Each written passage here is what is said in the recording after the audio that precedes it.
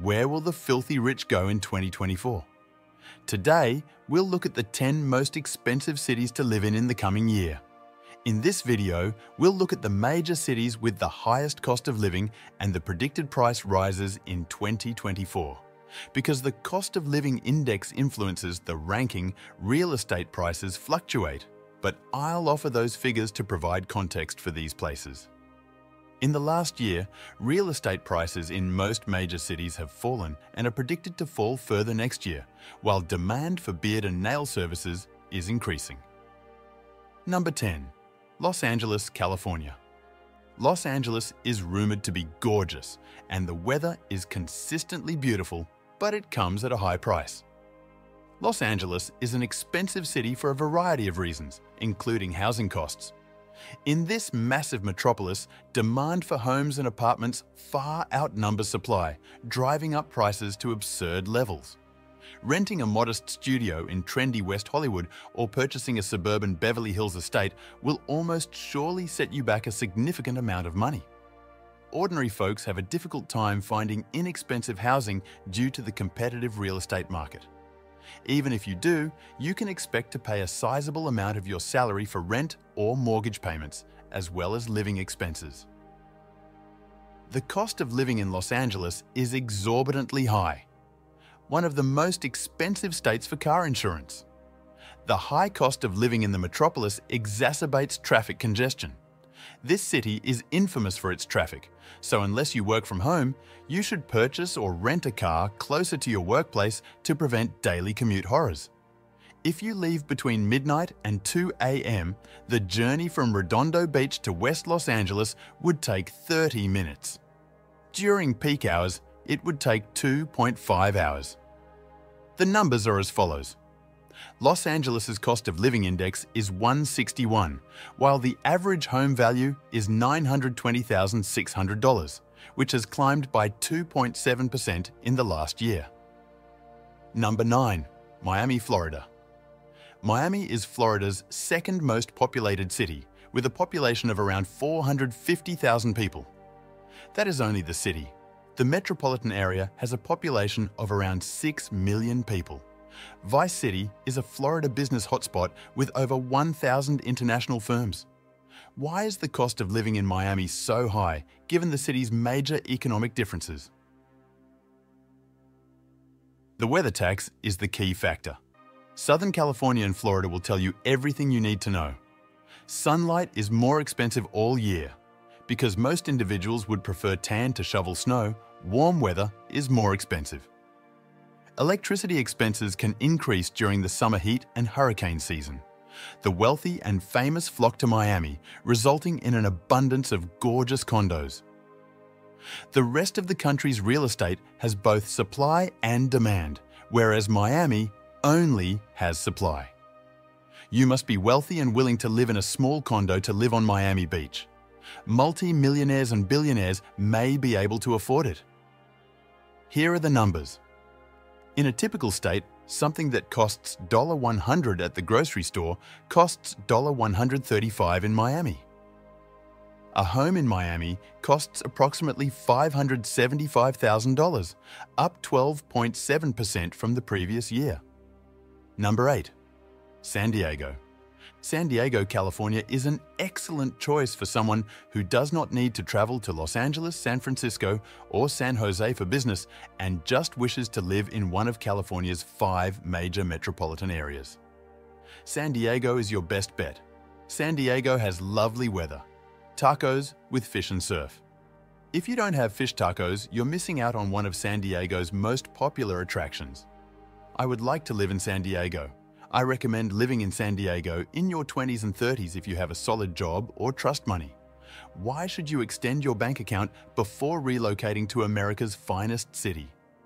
First and foremost, there is Prime.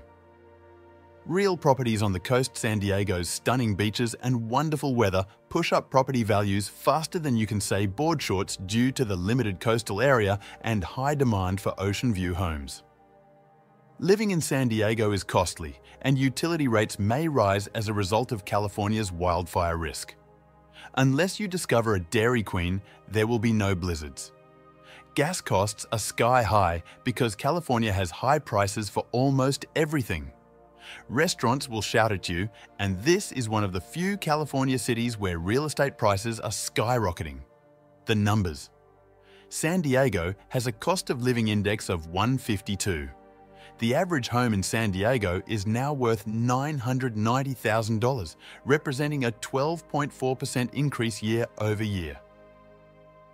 Number 7. Washington D.C. Washington D.C. is like that finicky friend who constantly eats out and dresses up but never remembers to bring their wallet. Living here is expensive for a reason. Begin with the labour market. The city is filled with government bodies like think tanks and international organisations which necessitate educated individuals. The expense of living rises in lockstep with earnings. The vicious cycle continues as you earn more money yet spend more on rent, living expenses, housing and other expenses. The real estate market in Washington, D.C. is ludicrous. Talk about numbers. The cost of living index in D.C. is 159. In Washington, D.C., the average home is worth roughly $609,000. Number 6. Boston, Massachusetts. If you didn't know Boston was expensive, congrats! Your residence is not on the East Coast. They claim Boston is expensive and has a strange accent that I can't imitate, so I'm not going to try. The demand for housing in this ancient city is growing as a result of all the colleges and universities that continue to produce clever people who want to stay in the area once they graduate, so landlords can charge whatever they want, and I won't even get into the parking situation. Then, there's the high expense of living in Boston, where everything from groceries to gas appears to be more expensive due to hefty taxes. Let's look at the numbers. Boston has a cost of living index score of 176. The median home value as of January 1st, 2024 is $682,000, an 8% decrease from last year. Number 5. San Jose, California. San Jose appears to be close to San Francisco on the map. San Jose is a metro region and city near the bay's bottom. However, it seems more like a salt marsh. It's not cheap.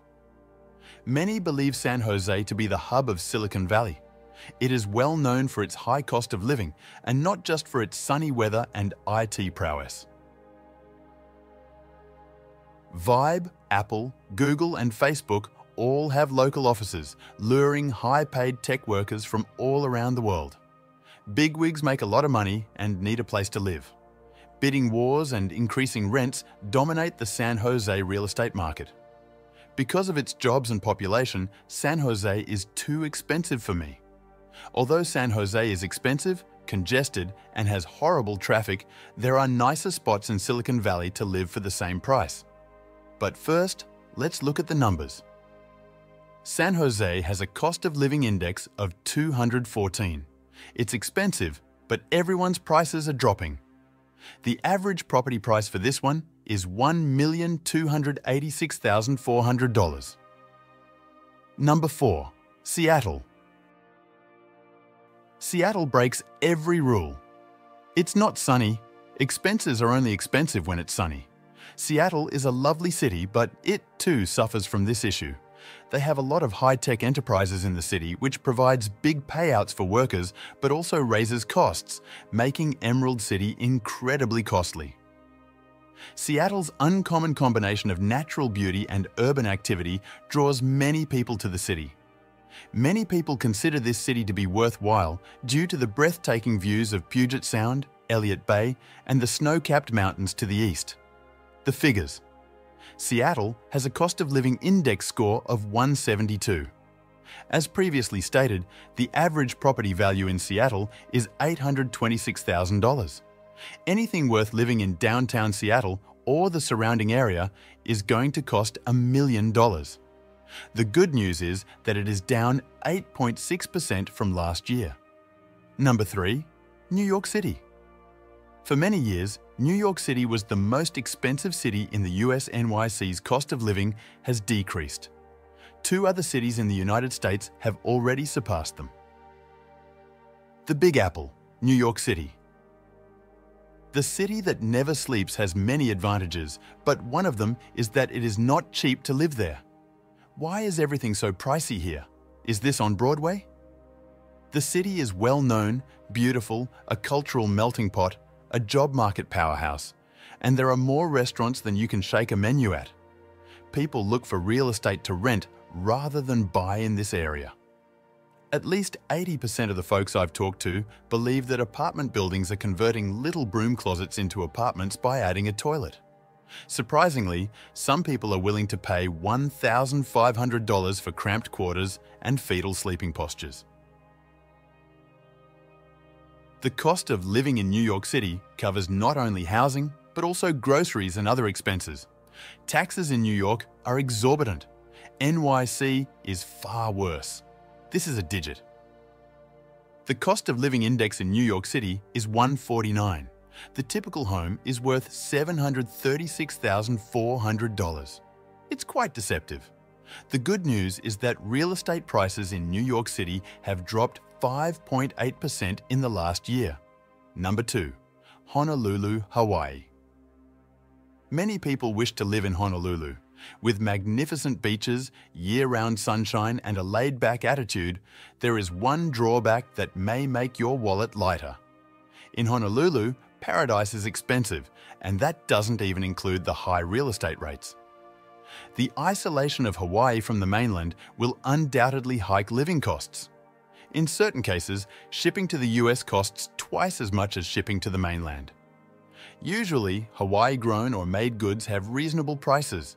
Shipping anything else there could result in tears. Real estate prices have fallen a little in the last year, but they remain dangerously excessive.